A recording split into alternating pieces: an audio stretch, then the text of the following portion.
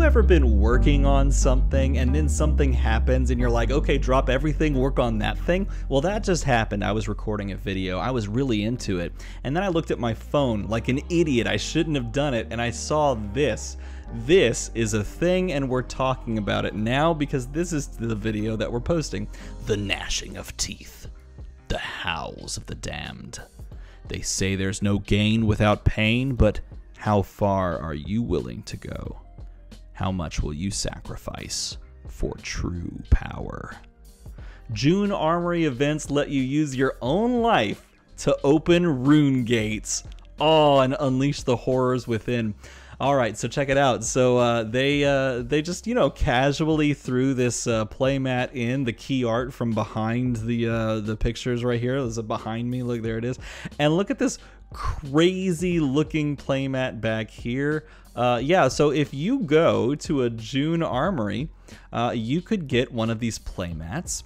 You could get this brand new card that tells us the Rune Gate ability, and also has Blood Debt. And you could get a brand new Shadow Rune Blade weapon that's going to be playable by this adult hero art, which we are definitely going to look at for Vinset. So yeah, June Armory kit includes 4 of those cold foils. And we'll take a look at the weapon here in a bit, and it's an interesting little weapon. Not crazy, but interesting. You're going to have 33 extended rainbow art Phantom Banshees, 1 Requiem for the Damned People's Choice playmat, 1 Dusk Till Dawn General Use playmat, and of course you're going to get posters. Now this is the kit that comes every month for free to stores that support armories. Isn't that cool? For free. Your store, your local store, could run armories. Hey, if your local store needs an event to run, to bring new players in, I was going to make a video about this. Maybe I should make that video. In fact, I'll just make that video after I make this video. I'm going to tell you right now, there's exactly one type of event that your store should run in order to bring maximum amount of people into the store. And I know this is 100% true, because James White told me.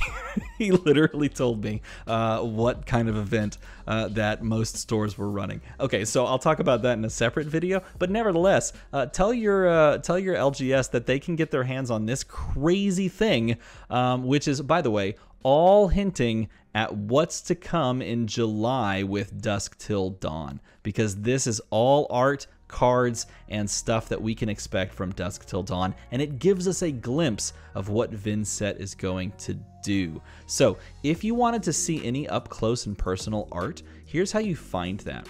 If you go to retailers, which is a drop down right here, if you go to retailers and go to retailer news and you click that, it will take you to Retailer Armory Kit FAQ. So if you click this, you can then see the same thing. You can see some more breakdowns for stores. This is usually for stores, but right here is the secret button, because this takes you to the Armory events little like spreadsheet page thing, like the key art, and there she is, Vinset. And I don't know if we get a little hint as to what her like full name is. I forget if we've seen that.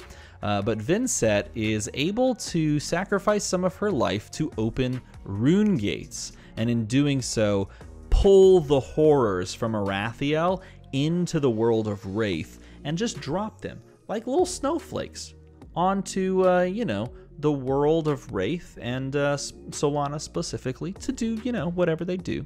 Probably kill things. But Vinset here looks like, well, when she was young, she just had like some pins and needles in her arms, and now she's got a giant metal rune-covered coat. And she's probably stuck a little bit. Not having a good time. Not around for a long time, but maybe a good time. I don't know. So let's take a look at the weapon. Okay, so here's the weapon. Flail of Agony is a Vinset specialization. You can only play this if you're Vinset, which, by the way, is a great little, in my opinion, a great little tweak, if you will, to the Rosetta Thorn problem, where you print a really good weapon, and Rosetta Thorn, you know, being the really good weapon as just a generic Runeblade weapon, is immediately just outclasses all the other Runeblade weapons. Just the best weapon. Period. End of story. It's like that's the one you play, and so all the other ones are just kind of left by the wayside. And so this is a way that you stop that from happening. Vincent specialization. Boom. Only played by Vincent. Shadow Runeblade weapon. Flail. It's a one-handed weapon. This does not have go again, but it is a one-handed weapon, so you could technically have 2 flails. Just do this. Just do that the whole time. It attacks for 1. It does not cost a resource. If you notice, it costs a life to attack with this, which is so freaking cool. It costs a life to attack with this, and when this hits, it creates a rune chant token. So if your opponent's like, cool, I take 1, you took 1, everybody takes 1, when this hits, you also get a rune chant token, and that is quite spicy. This literally is meant to tick your life total down with your opponents, and that's a pretty powerful strategy. You look at what Icelander does. Oftentimes, like Dromai can kind of play that if you're playing aggro. Just take damage, give damage, take damage, give damage, win the game at low life totals. Yeah, this weapon could be quite good, even though it doesn't appear to be. If it had go again,